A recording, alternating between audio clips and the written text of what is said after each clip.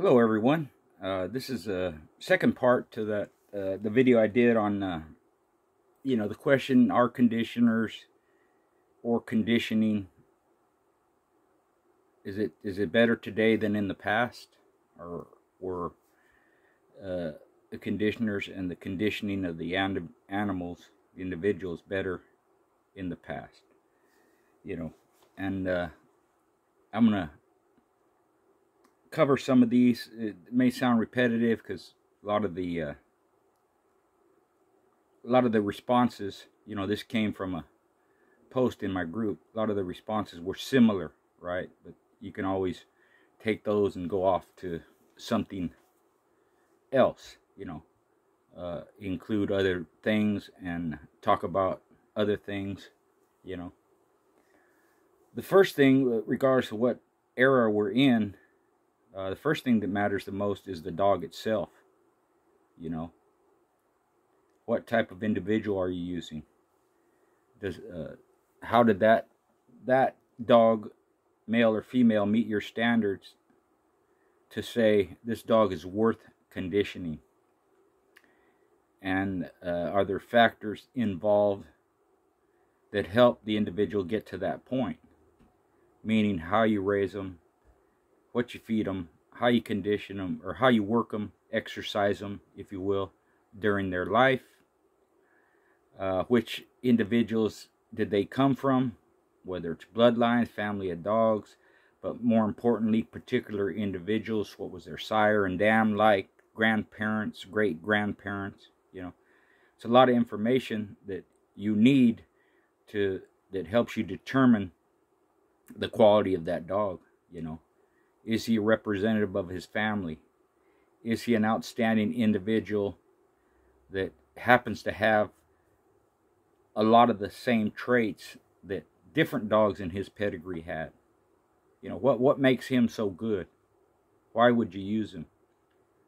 That includes temperament, behavior, physical traits, build, structure, teeth. There's a lot to it. So this is from Bound for Glory. Good people, friend of mine. And it says nutrition, feed, supplements, raw feed, Some of the things I didn't mention was like RF1, something that came up with in my interview with Mr. Leander Daigle, was he used a pre-digested dog kibble. Pre-digested means basically that enzymes are added to the food. It just makes it easier and smoother for the dog to digest the food, right? Something that was important to him in his day. It's something, and I was around probably at the tail end of his day, right? But it's not something that was talked about, or that a lot of people mentioned using. And that could be that, people used it, but they didn't share the information, right? So I'm not saying he was the only one who did it, but he's the only one I've talked to in all those years that ever mentioned using pre-digested dog food, kibble. So there's something to that, and it'd be kind of like, when you, make pickles, the pickling of cucumbers, to make pickles. That's kind of the concept behind pre-digested food, And we all know that if you add enzymes to food, it helps you digest the food better, breaks down the food faster, People use probiotics, like I mentioned before. Some people do give enzymes, And it's a matter of calculating how much to give, how often. Could be in your daily feed, but it's like anything else. Too much is not good, not enough is better, and the right amount is perfect. So that would just be a matter of researching either pre-digested food if you want to try it, or researching enzymes and the benefits of them, how much to give by weight or age, maybe, I haven't done the research on it. I'm familiar with enzymes. I had a couple of dogs that I fed enzymes to pretty much their whole life because they had a pancreas problem, right? And I don't think it was genetic. I think it was my mistake because I fed them whole raw cow's milk when they were young. And I later learned that that's not good for them. It can mess up their pancreas. So I think that was my fault. But when I took them to the vet, he advised me to give them enzymes in their daily feed. They never had a problem with it, you know.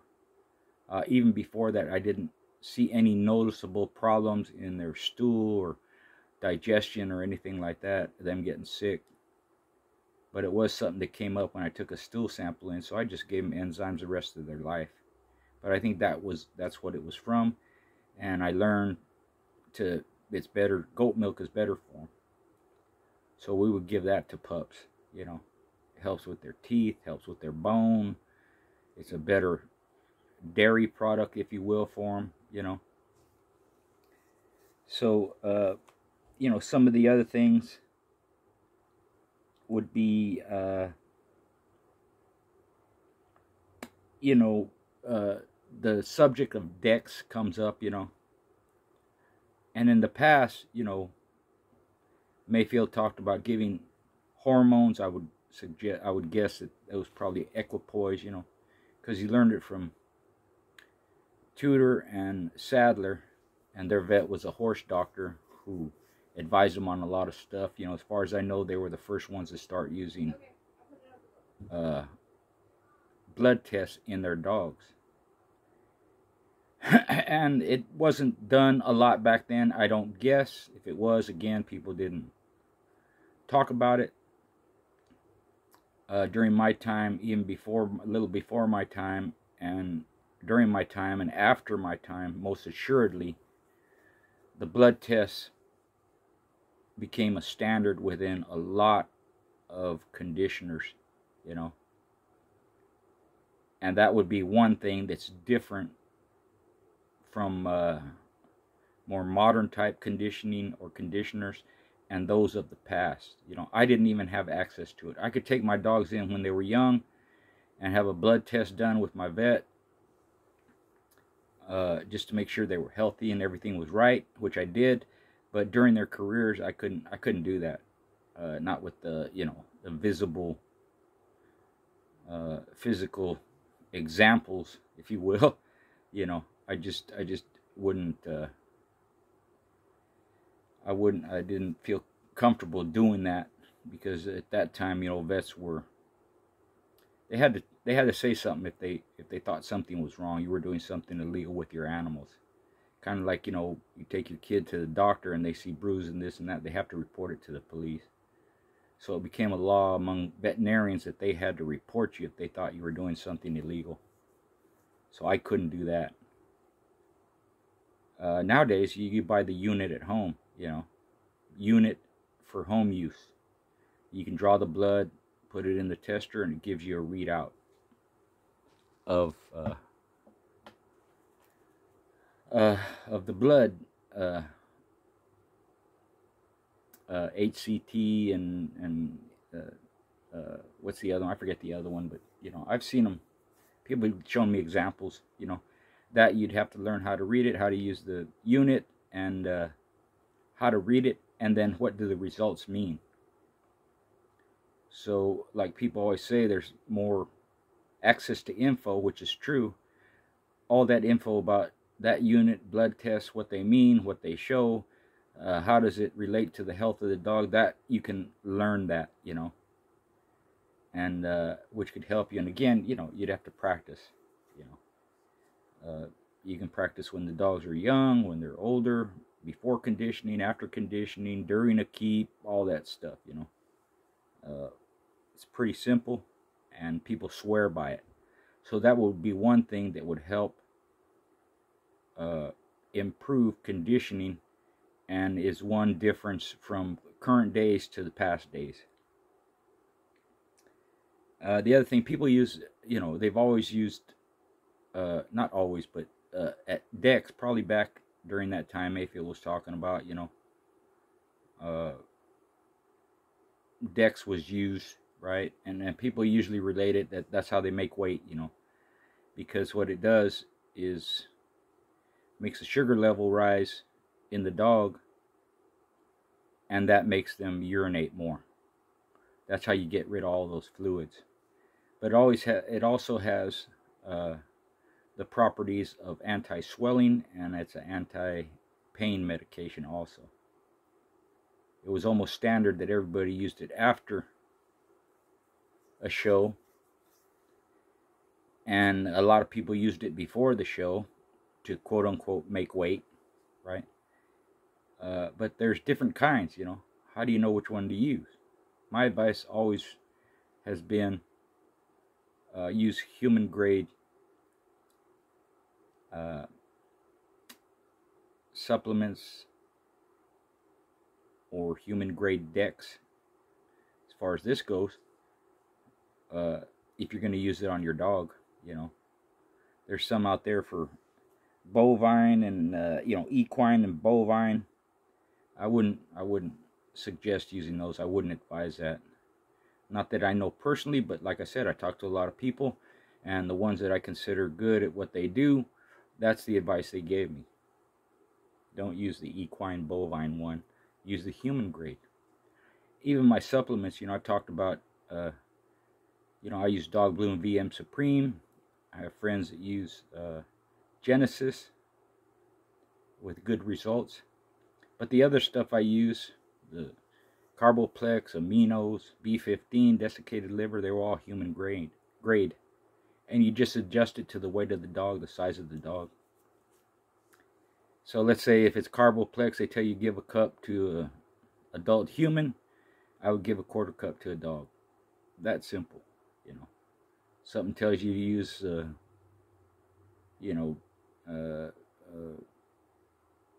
if you're using pills, let's say for an adult, it says use 4 pills or whatever. For an adult human, I would give them 1 if I was using some kind of pill, The stuff I used was powdered. Most of it was powdered. Sometimes the aminos I used were pills, and that's what I did.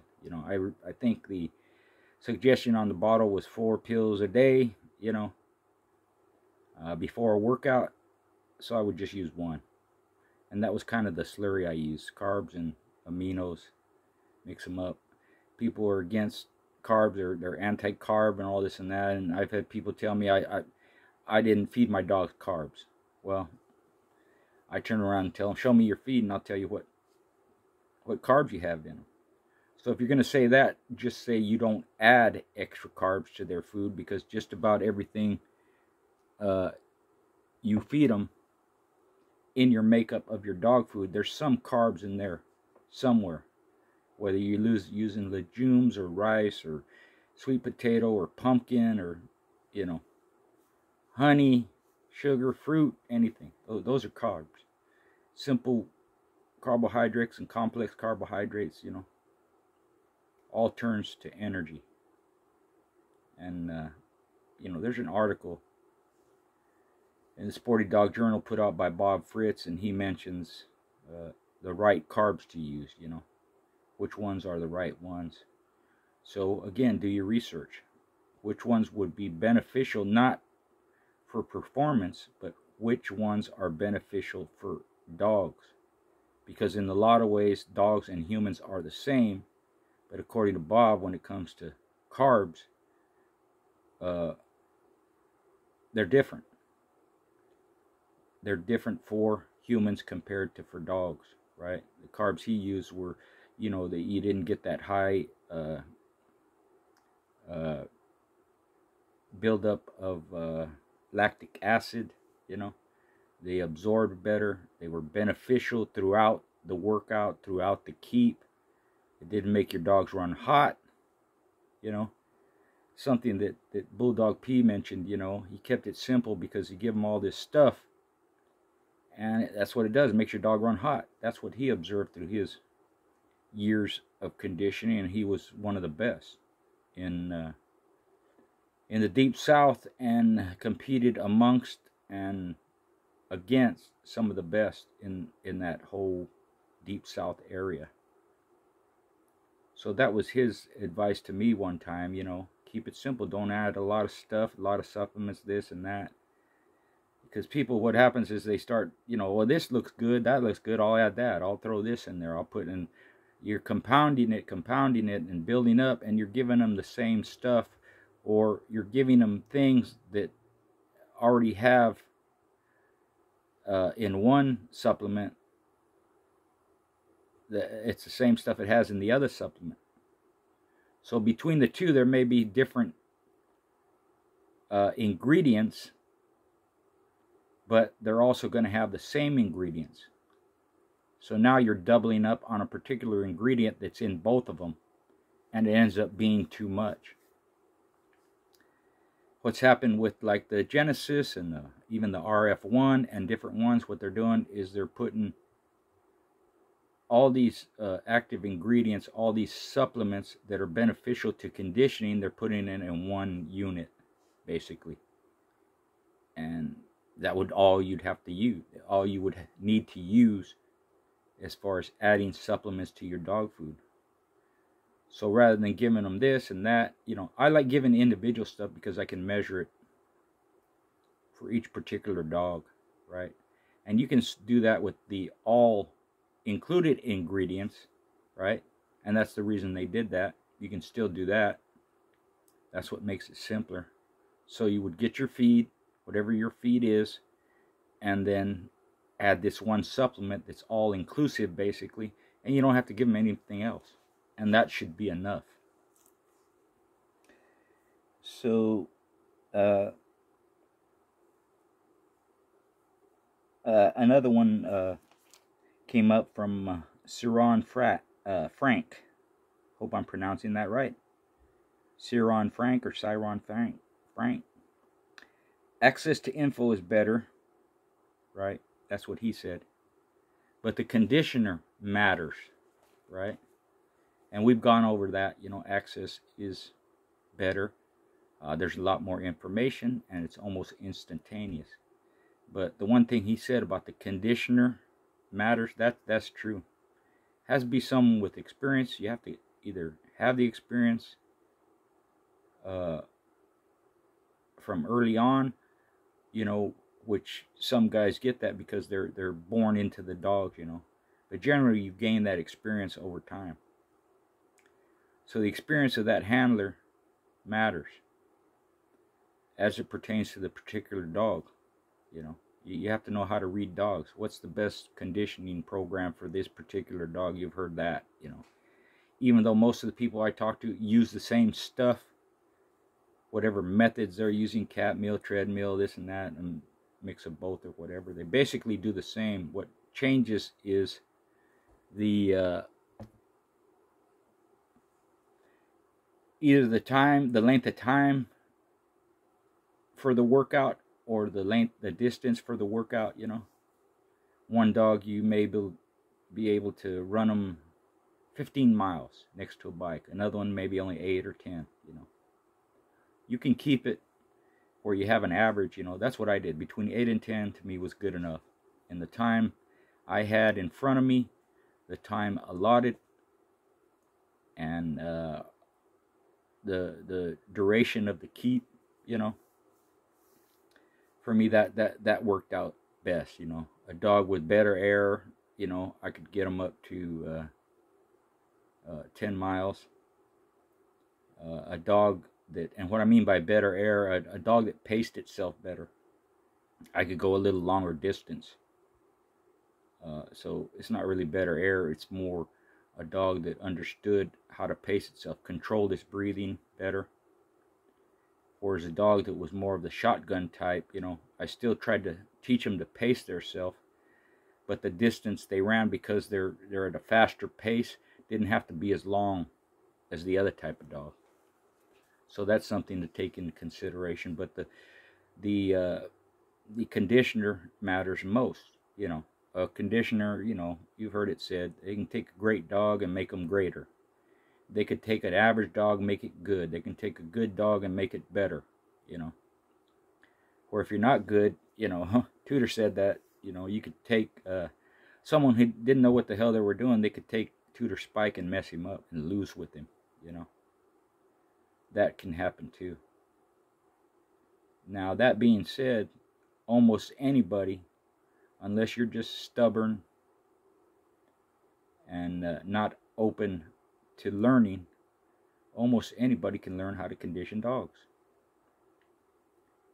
That's a fact. Doesn't matter your income level, education level. As long as you have some common sense, some patience, the time to do it, and you really love what you're doing, you can learn how to condition. Some guys are better than others, you know. In that case, let's say someone's at a higher level than you.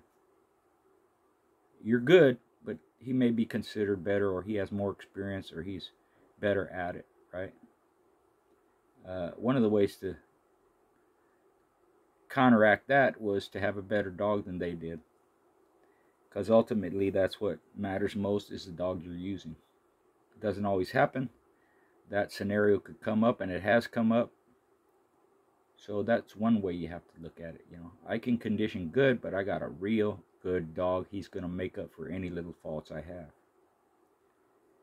Where that doesn't play out is I'm a great conditioner, and I got a great dog, and nobody's going to whip this dog, and that happens too. Dogs like Art, Zebo, more modern dogs, you know,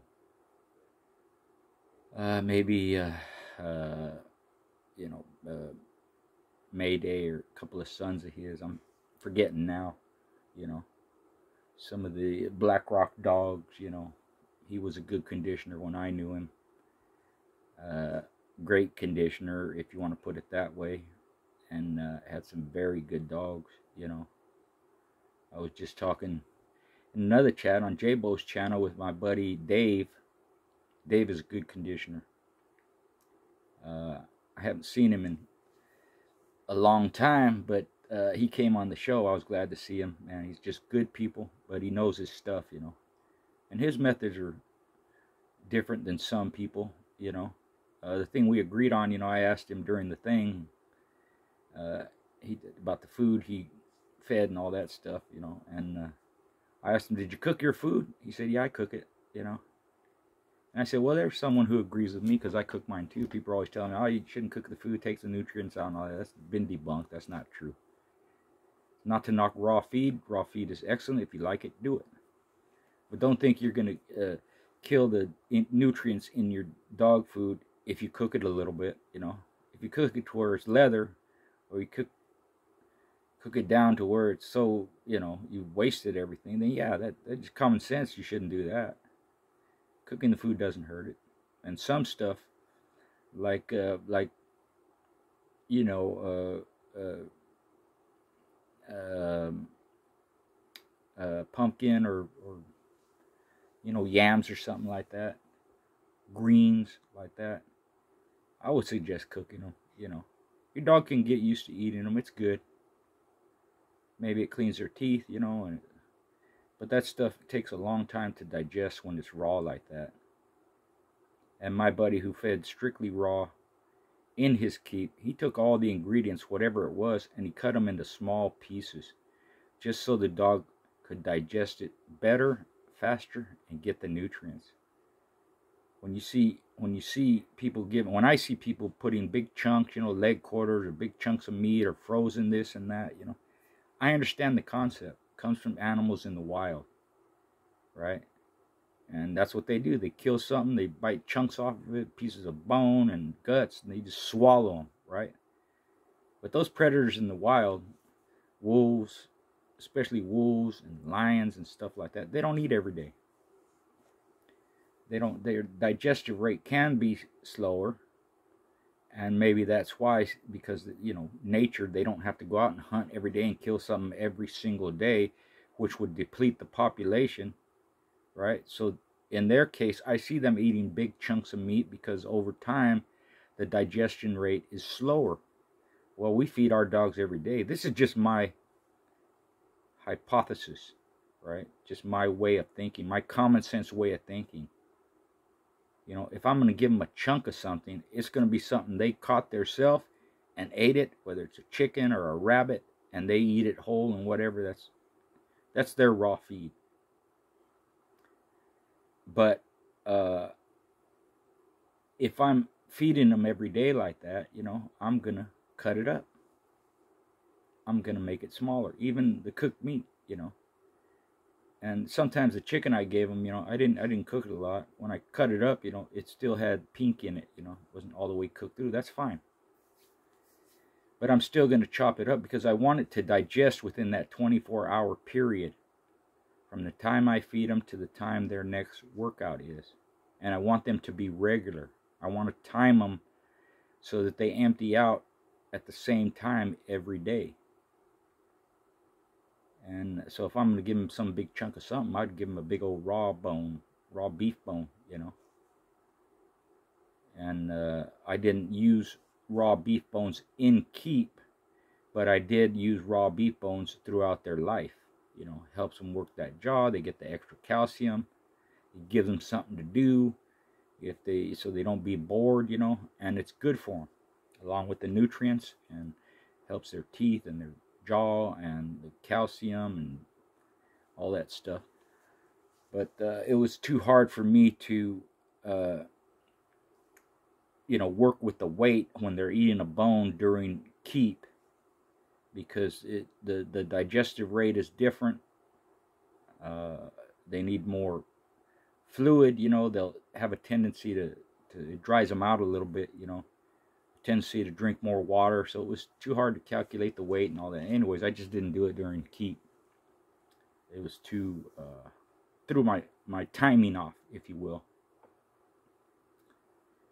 So if I was to feed raw, I would cut it all up. That's what my friend did, and that was his reason behind it. And it made sense to me,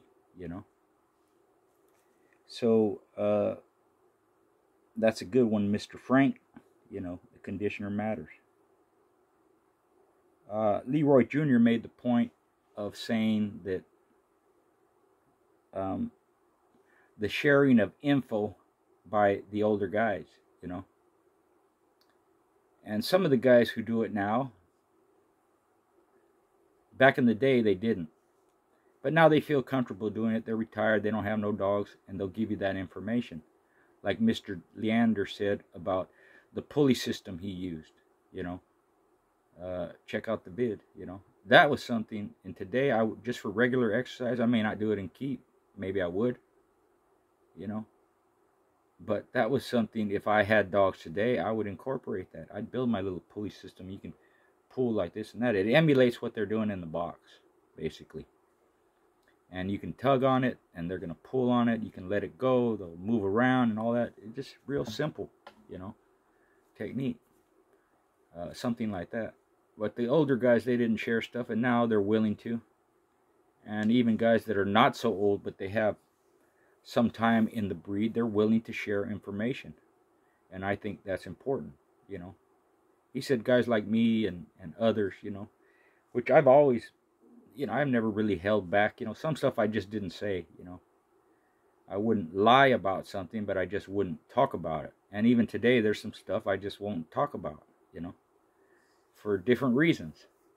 But for the most part, I've always been helpful. If I'm asked, I'm going to tell you the truth. And it matters because there's a lot of little tidbits, a lot of things here, this and that people just don't think about, that you gain through experience of being around animals, being around dogs, different animals, whether it's livestock or horses or whatever. Even if you have pet hamsters and, stuff like that. Some people have snakes. You just learn things that you pick up by being around them, interacting with them, how you feed them, what their behaviors are. There's very little in terms of commonality between the behavior of a dog and the behavior of a reptile, of a snake or something, right? So you're not making that comparison. But what you do learn inherently is to pay attention to the actions of the individual. And you pick up on things. And if you just have that concept in your brain, or you just have the ability to do that, you learn that whether you're learning it consciously or not so consciously, you pick up little things about the dogs, And, you know, one of the things, spring pole, that's always mentioned, you know, they talk about Honey Bunch. She leaped up and broke her back and didn't land right and this and that. And I see people, sometimes they don't understand the concept of how to teach a dog to use a spring pole, for example, right? And back in the day, we went through the process, you know. Today, they want the dog to do all kinds of stuff, and they don't teach the dog how to do it, or they don't have the patience to allow the dog to learn how to do it. Most people like their dogs all 4 feet on the ground on a spring pole. Some people are good with that, and plus, as long as they have 2 feet on the ground, they'll work it like that. Very few use the concept or the method of all 4 feet off the ground, where the dog jumps up and grabs it. Because what they do, and I'm just guessing, but I would guess they do this. They want the dog to jump up off the ground and grab the hide of the spring pole, right? And they don't teach, or they don't go through the process of getting to that point. They just lift it up off the ground. The dog jumps and he slips and falls on his back, hurts his leg, all this stuff. Why is that? Because you didn't go teach him how to do it. You can't just go, hey, the dog works a spring pole, I'm just going to lift it up 10 feet in the air, and he's got to jump 6 feet and grab it. No. That's the best way to injure your dog. And maybe that's how dogs have been injured. Because we did it all the time. My friend did it regular. He had, you know, stuff hanging off of trees near his dogs, young and old. And whenever they wanted to grab that spring pole, so to speak, they just jump and grab it and work it. And it does work different muscles. And they do shake it. But you've got to start with 4 feet on the ground. Teach them how to do that. Then you work from just having 2 feet off the ground. This may take a couple of months where they're comfortable with it. So no matter where they're at, what area they're at, they learn to keep their feet on the ground. They learn to have their balance. First 4 feet, then 2 feet. While they're working the hide. Then if you want them all 4 feet, you just lift it incrementally, little by little, till they learn. To where it's just a hop. And once they pull down, they can still feel their feet touching a little bit. So they know the ground is there. If you do that over time, you can have it up 10 feet high where they jump 6 feet. And when it slips out or they miss the hide, they land on their feet. And they don't flip over and twist themselves and bend their leg and fall down and don't catch themselves properly. So I see that as the problem today. They don't understand the concept of the spring pole. And they're in a rush to get them to do all kinds of stuff before the dog actually learns how to do it. Because I've never seen a dog using that method I just described, where you teach them little by little, and then they're up off the ground on all fours, jumping for it, whether they catch it or they slip it and miss, or they don't land on their feet. It didn't happen in our day where they didn't land on their feet. They always landed on their feet and caught themselves, because they were cognizant of where they're at, how high they're jumping, where the ground is, and how to land. But you have to show them that. So that's another tip. You know, I just brought up because I seen people doing this, and I know they did it wrong. Why is the dog falling down? You know, how come he missed? You know, when he missed the bait, because they miss it sometimes. You know, or it slips out. How come he don't have his balance? He wasn't taught properly in the first place. So that's, you know, you get to talk to Mr. Gray, and even, you know, Tim Gibbons and Tim Gibson and Buffalo Soldier and all these different guys, you know, LA Dream Team and West Coast Combine. You know, they give you these little tips, you know, where if it was me, because I did this back in the day, I'd be taking notes, you know, and just have them there, and then you can put them in order. Conditioning, this and that, you know, what it pertains to, whether it's road work, and you have all these tips. They may help you, they may not, but it's information that you can refer to if a problem arises, or you don't remember something, or you're not sure what to do about it. So I think that's one of the benefits of having the information readily available and instantaneous, right? But if you don't write it down, you're going to have to research it. And some stuff you're going to forget. And even if you write it down, just in everyday life, you're going to forget. But you can go to, hey, did I cover that? Did I mention that? Did I write that down? You know?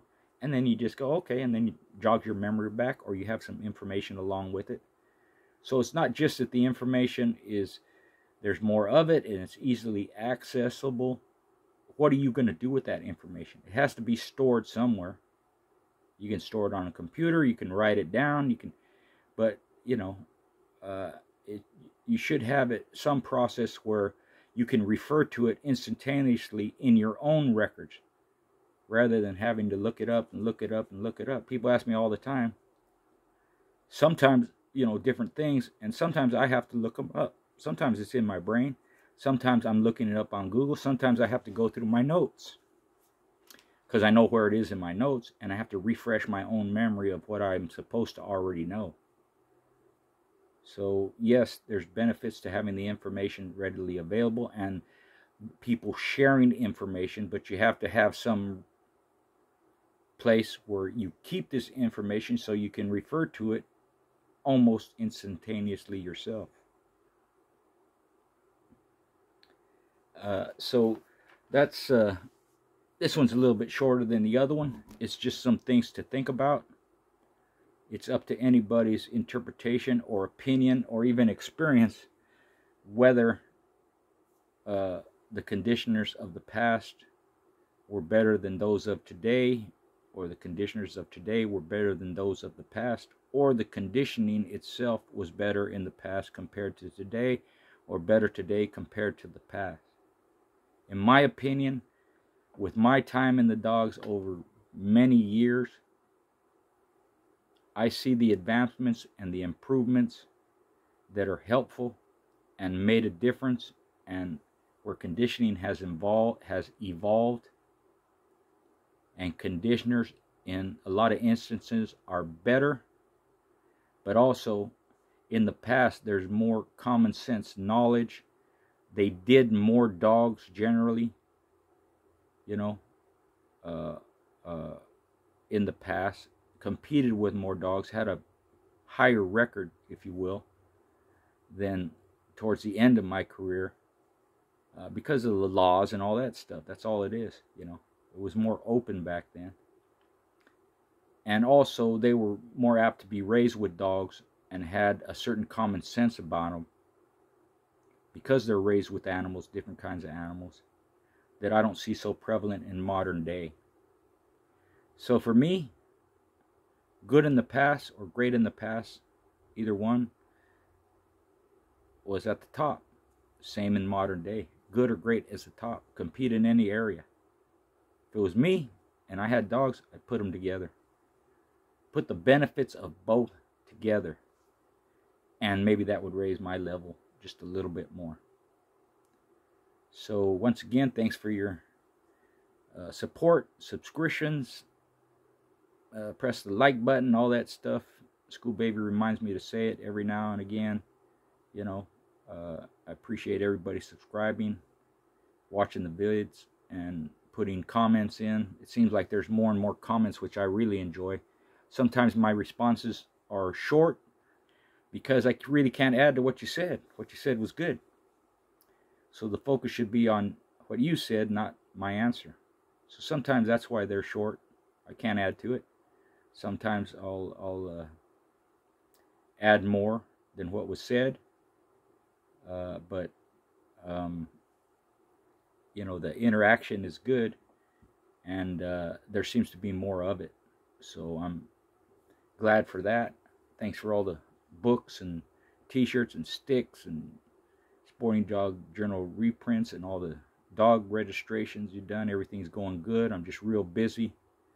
So sometimes I don't put a video out for a couple of days or whatever, or it takes me a while to respond, but I will respond. So again, like always, feel free to comment, and Got more vids coming up. More interviews too. Thank you.